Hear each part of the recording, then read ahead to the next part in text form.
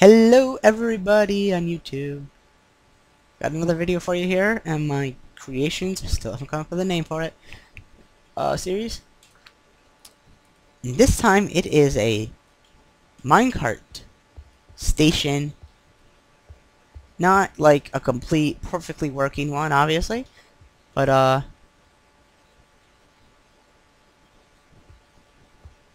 mean, it's small. It's meant for maybe a small server with 5 people on it. You know, where the system's only used occasionally. Really should probably put another block on the side there. This isn't perfectly designed. So let me just show it to you. Happens is, I'll give you the scenario first. You build a mine track like this, launcher, okay? But you have a return track coming as well. But then 2 people use it at the same time. Second cart comes in, boink, bounces, or collides with this one, sending it off on its way again, and it's lost. Or it messes up your entire system. This, I hope to resolve that slight problem in a little bit, and I think I can even do it with some modularity. Why did I say that? I do not know. But I'll work on a modular version so that you can add, actually this would become a pretty good launcher and incoming minecart station thing. I'm going to work on it a little bit more. And I'll release the second video. The annotation will be on the right or the left or up or the bottom. I have no idea. It might even be in the description. An annotation for it or a link to the next video once I do complete this and update it a little bit more.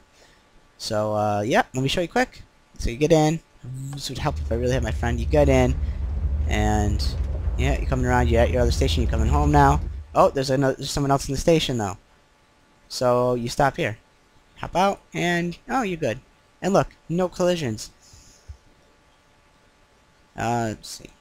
But, and then, this person goes, and then the next cart pulls in, ready for the next person. Let's launch it again. An empty station. Small glitch I didn't even notice existed. Wasn't going fast enough, I suppose. But that's all in this up here, obviously. Add some speed in there. So there's that. So let me show you the cutaway quick. Boom. Pretty small, too. Now, the sandstone blocks here are just for the return track, just so I had it in a loop for you guys. Also, while me and my friend was building this, I had him come in here and help me out a little bit, because we had previously built this on a server we were playing on. If you didn't notice, this detector is here, directly next to this. Unlike over there, it had a 1 block gap. I'll show you that glitch in a minute, what we found out and how it is, and this was our resolution. So, I'll explain it real quick. Get in, press the button, it activates this powered rail, which sends you on your way, and it also activates this detector rail, which activates the yellow line of redstone, comes into, I wonder if you guys remember this. Oh, wait a minute. This is an RS NOR latch. I am sorry. This is not the same thing from the other video. RS NOR latch. If you don't know what an RS NOR latch is, I will be making another video with all the different types of gates that you will be able to check out. And for now, you can just Google it even. I'll even be nice enough, and if I remember, I will add a link to a specific page, specifically even for Minecraft gates, with some nice diagrams that you can look at. Sorry, I just punched my headset right there, sorry. So what happens is, this comes in, it activates this, which turns this torch off, and turns this off, unlocking this repeater, and then turning it on thanks to this current right here. And then once that obviously turns off again, this goes back to being like this, locking it in the on state, and it's in the on state. And the only way to there's basically a set, which is, this is the set, This is the reset. Turning it back off. You can set it 500 times. It won't turn off this torch. Only until you send this. Then it will turn off the torch.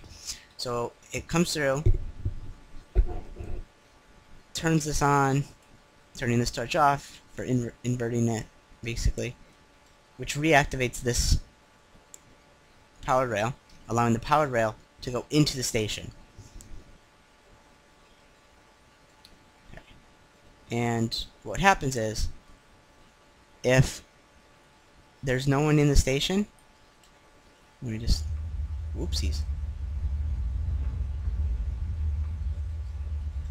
My bad. What happens is, that's obviously wrong, but for the sake of what I'm showing you. No one's in the station, there's nobody here. So a new car comes in, it's allowed to go through. It activates this detector rail, activating the cyan wool, or redstone line, coming in, resetting resetting the RS NOR latch, thereby turning off this powered rail, which basically says there's a cart, and this is basically saying, in regular terms, when this happens, oh, someone is coming into the station, better turn off this rail. And since the detector rails don't hold the signal on when there's not a cart there, this is why we use the RS NOR latch, because it'll keep the signal on or off as needed. Yeah, and for this one, it comes through setting it, which will turn it off, basically saying there's no one at the station right now. Turn on to allow a new car, otherwise you would get stuck up here. So I will show you again how that it works. It even works with people, but you just saw me write it once. You can even go pretty fast with it too.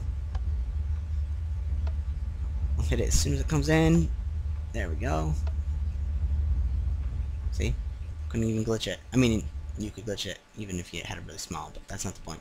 So now for the glitch that we found with the detector rail. What happens is, you hit it, here comes the next cart. Here we go. See if I can do it. I might have to be in the cart, but I can't. Oh, there it is. That's the glitch. I'm sorry. It doesn't get the chance to reactivate the rail. It just went too fast for it. But now if we send it back through, activating this detector rail again. Oh, I even glitched it up even more. My bad.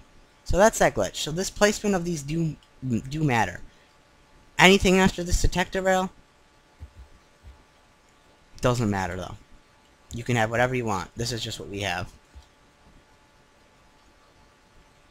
And this specifically has to be on the slope because, as you know, the gravity will pull the minecart down once that track is turned on back into the station. And I did too, in case sometimes, you know, it won't stop right there if it's going too fast.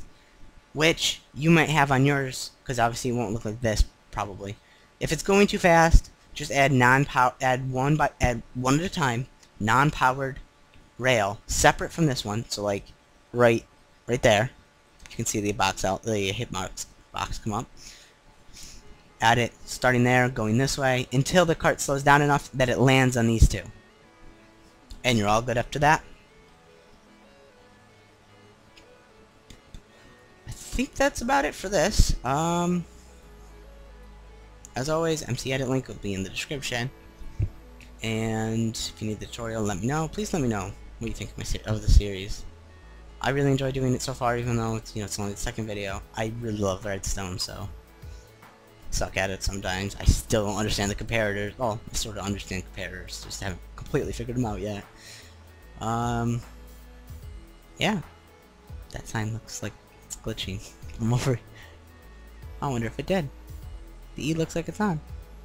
Oh no, it's off. Oh, it's glitched. Anyways, so yeah, that's it. Leave your comments. Let me know what you think. And if you do need the step-by-step tutorial, let me know.